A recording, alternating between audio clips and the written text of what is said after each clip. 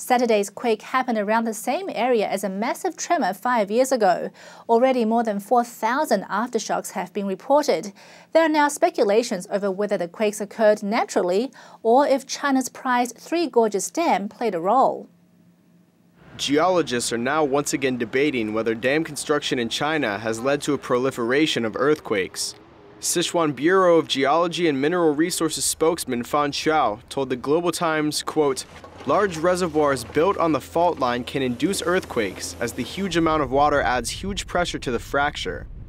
It's called reservoir-induced seismicity.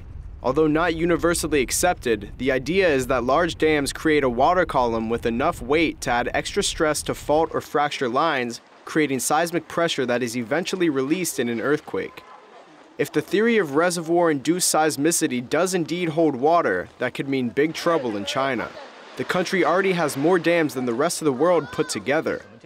According to a 2011 Chinese study, the Three Gorges Dam triggered about 3,000 earthquakes, as well as numerous landslides, representing a 30-fold increase in seismicity. The epicenter of the 2008 Sichuan quake that killed at least 70,000 people was only about 3 miles from the Jipingpu Reservoir.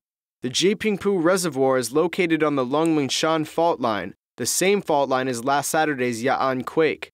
So can these large dams built on fault lines cause earthquakes? That's a matter that's still being debated.